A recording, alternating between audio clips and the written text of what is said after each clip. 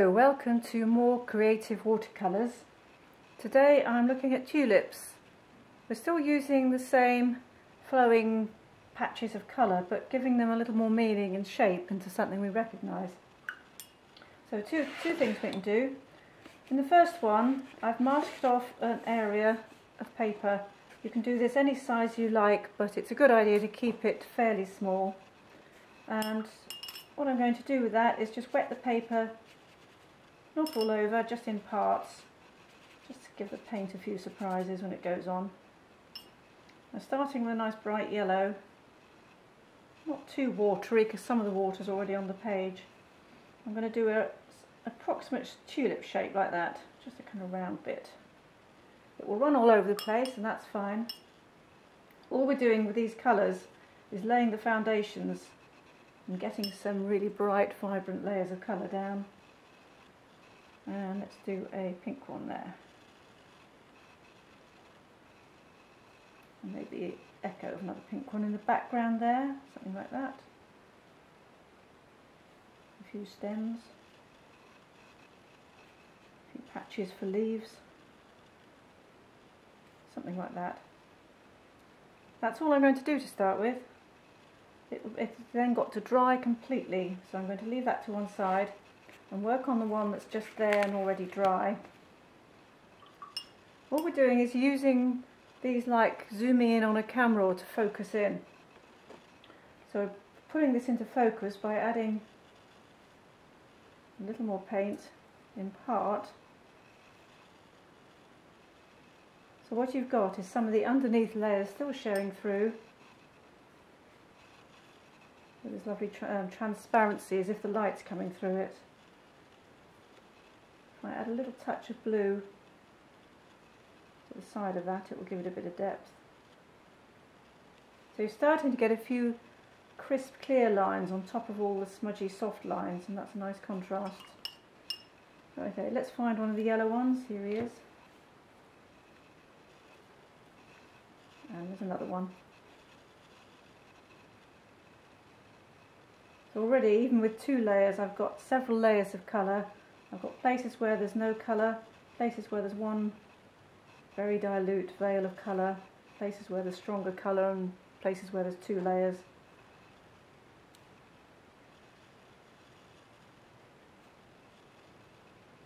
So again, even with two layers on, it's then time to put it to one side, leave it completely alone and don't touch it until it's dry. That's where it's so easy to go wrong. You keep faffing away at it and in the end you ruin it. While that's drying, on a spare piece of paper, here's another thing to try, which is very tulipy. I'm going to get quite a deep red. A nice deep red is by mixing two reds together. That's cadmium and alizarin. A nice brush load. And then again, I'm not drawing an outline and colouring it in, I'm just skidding the brush into a tulip shape like that. Skidding it into that like kind of cup shape. Tidying it up a bit. And then with a wet brush, softening some of the colours, pushing them around a bit. That'll do. Now I'll put the stem in while it's all still wet, and I'll do that with yellow, just to lay the foundations. And start down here and then go for it. There you go. The colours will run there, but that's quite nice because what you sometimes get with tulips, if I dab that, is a patch of light yellow where the stem hits the flower. You can at this stage, if you want to, drop a bit of blue in. I never mix green on the palette because the minute you've got blue and yellow in close together, they will mix green so easily that they really don't need any more encouragement. Let's get some of the leaves in. Okay, nice and fluid. Starting off with the tip of the brush, pressing down to get the broad stroke and then tailing off at the tip. It's almost like using a calligraphy pen, varying the pressure to get these fluid lines. Again, while that's wet, let's get some blue in. At some stage I'll talk about which blues and which yellows to mix greens, but have a go and see what you can find out. quite a long subject.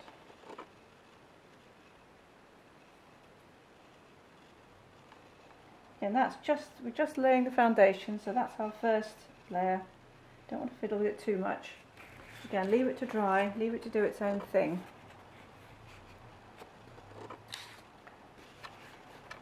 And in the meantime, one of these will have dried. That one has.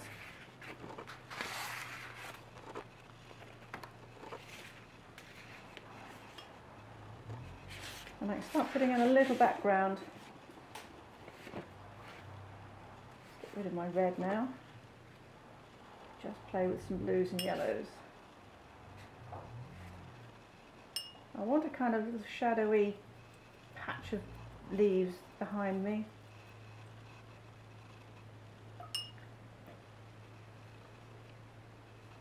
So I'm going to put a combination of blues and yellows behind it. Just give me a foundation to build on.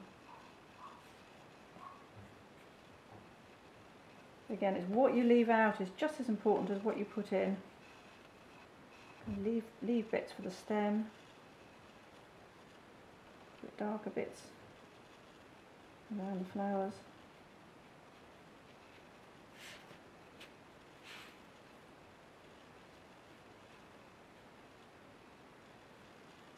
It's almost like back to that first exercise where you're just putting patches of colour onto a page. This time I'm just doing it a little bit more focused on what you're trying to look like. So a nice variety of greens behind them and nice bits missed out to show the light shining through.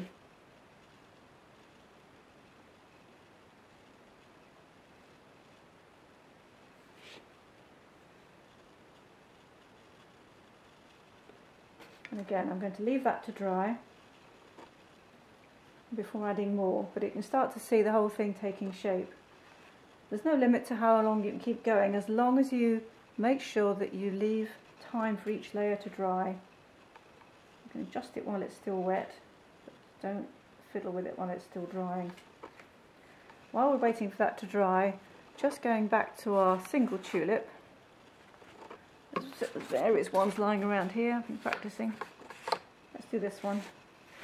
That's now completely dry, so it can have more intense colours now.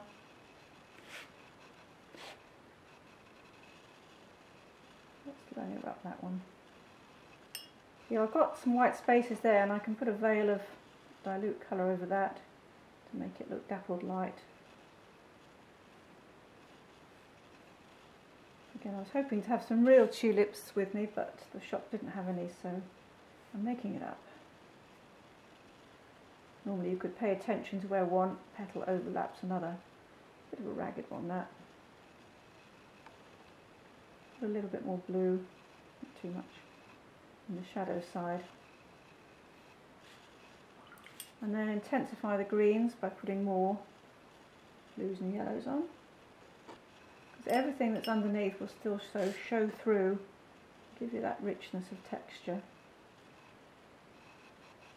When you put a second layer of green on, sometimes there's these bands of lighter colour on a leaf, and that's a good way to show it.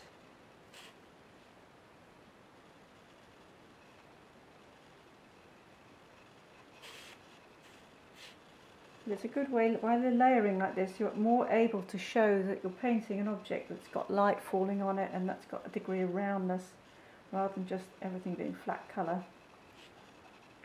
When that's dry, I can deepen up some of the shadows where the leaves overlap at the bottom.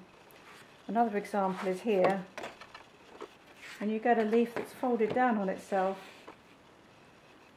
That illusion is made complete by deepening that shadow where the leaf actually folds. That can be quite effective. And then that one comes in front of it. So it's all a bit of trickery, but it's quite effective.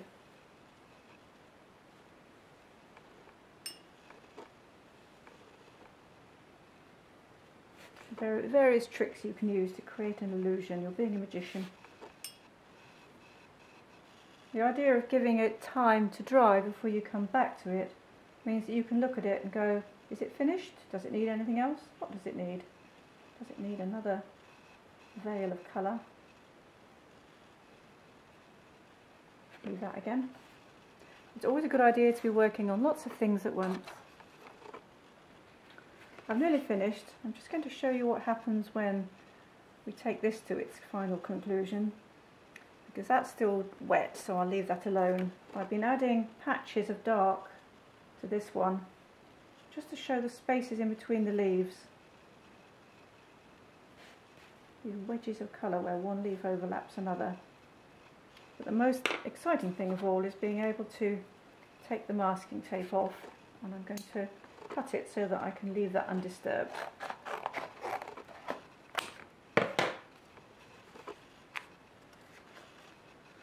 Let's get this off.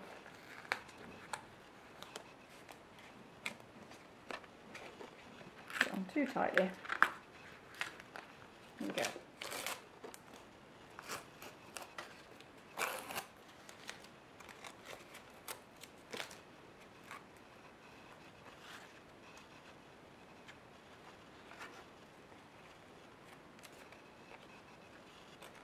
It's a good idea not to leave masking tape on paper too long. If you leave it on several weeks, it will damage the paper and dry out. There we go. So that kind of thing could be quite satisfying, because it's not wasting too much paper. You can do a whole page full and learn from each one you do. And you'll have something that's worth keeping and something you're happy with. Have a go. Do get in touch if you've any questions. On my website I've put a download to tell you where to get basic equipment and what I advise you to get. It's on my tuition page on my website. But let me know if you've got other things you'd like me to do. Thank you very much. Bye.